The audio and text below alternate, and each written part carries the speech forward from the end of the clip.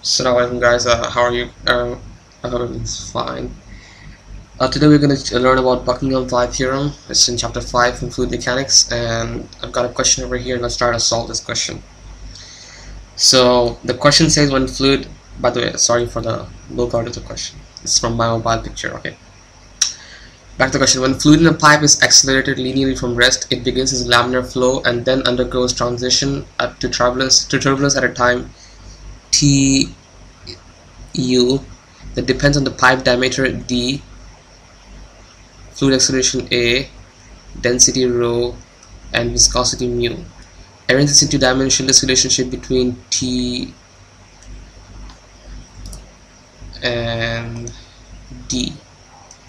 Now, whenever you try to solve this kind of questions, we gotta understand is that we have to first of all write down all the unknowns that they have asked or mentioned in the question. So let's start. Let's put it nice.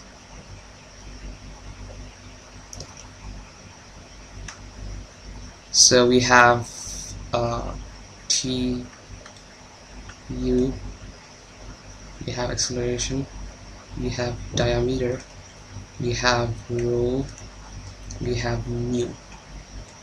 1, 2, 3, 4, 5. So we have 5 quantities, and they want us to arrange them into a dimensionless relationship between T, U, and D.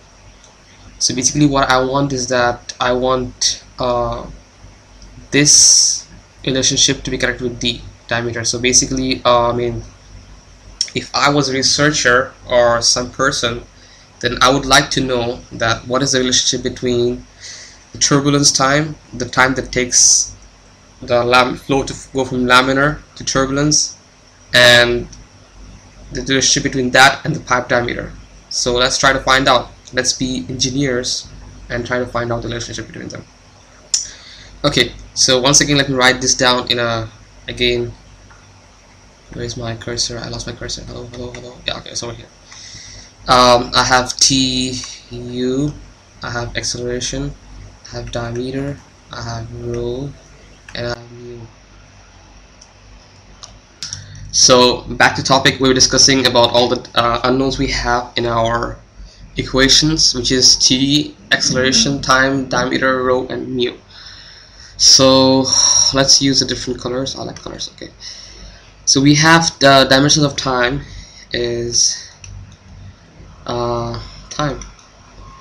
Acceleration is meters per second square, so it's like length over time square. Diameter is length, and rho is kilogram per meter cube, which is mass over length cube, and we have mu, which is mass kilogram per meter second. Okay, so length and time. So we have all these dimensions. It's helpful to write these. Okay, what I want you to figure out is what are the dimensions in all of these unknowns, the common dimensions. So we have time, which is present in time and acceleration and mu. We have mass, and we have length, which gives us 3 dimensions. At the same time, we have unknowns, which is x is the number of unknowns, or let's call it n. Sorry, dimension. N is the number of unknowns which we have time, acceleration, diameter, rho, and mu, which is 5. So if you want to find out the number of pi's or the dimensional numbers that we can find out, we'll have to minus these two. So number of pi's, which is, I think they call it j in the equation, is equal to 5 minus 3, which gives me 2 pi's. And if you kind of like think about it, we have since it does make sense, since we have our question says that we need to find a relationship between T, U, and D diameter.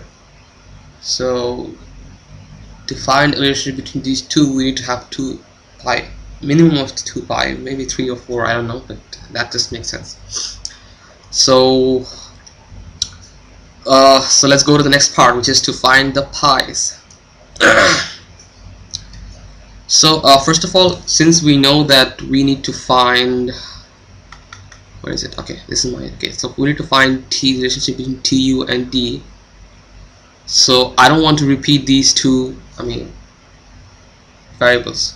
So I need to find another thing that you'll understand later. What I'm doing is that I need to find the repeating variable, which is a, p, and rho, a, rho, and mu. So the next thing what I'm going to do is I'm going to write down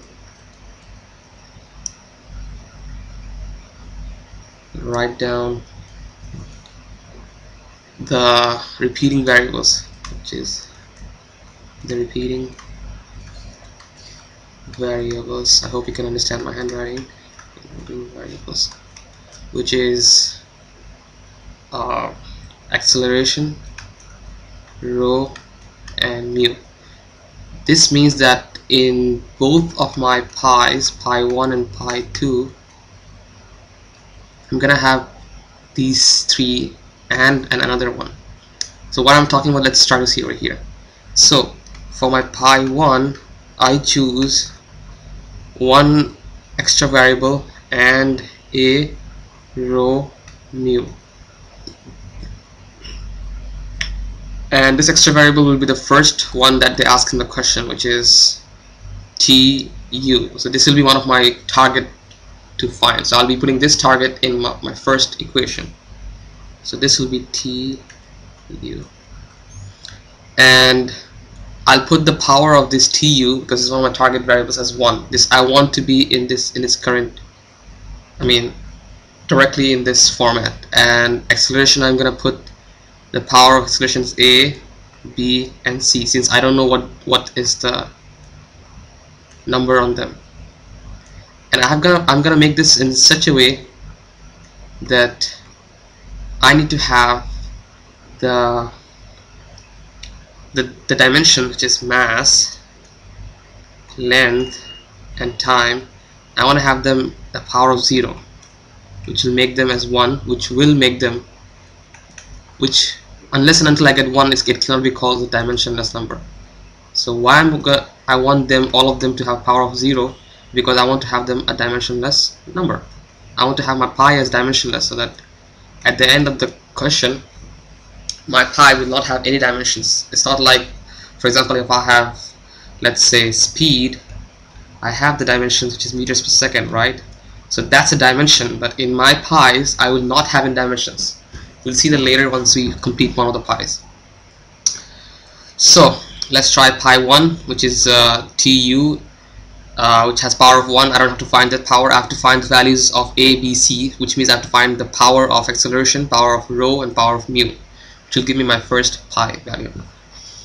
So let's write this down in a different way, which is tu is, the dimension is time, power 1, then acceleration is meters per second square, which is length per time square, power a, rho is, density is mass per kilogram, kilogram per meter cube, which is m over length cube, b, and we have mu, which is the, what is it? It's the, okay, which is the viscosity, which is kilogram mass per length and time, c.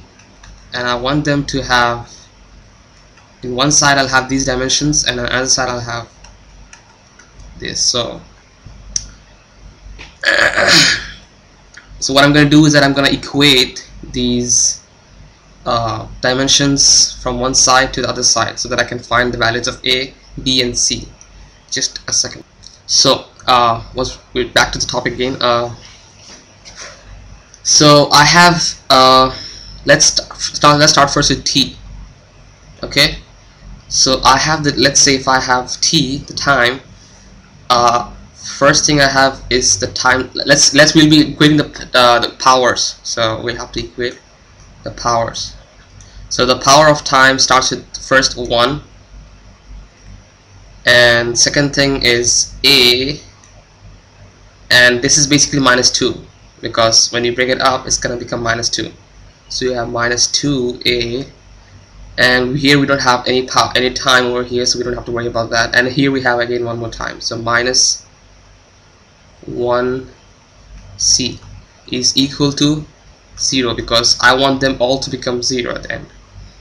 Next I have mass. So there's no mass over here, no mass over here, mass is over here, so I have 1b, and I have one over here, 1c is equal to 0. And let's put a space over here. Then I have the last one, which will be, where's my cursor again? Hello cursor, okay, cursor here. My last one will be what is my last? Length. Okay, so length, 1 parts of my length. I have length, I don't have in the first one, I have length over here, which is 1a, and then I have minus 3b, and then I have minus c is equal to 0. So I've got length, time, and mass, and what I can see over here is 3 equations and 3 unknowns.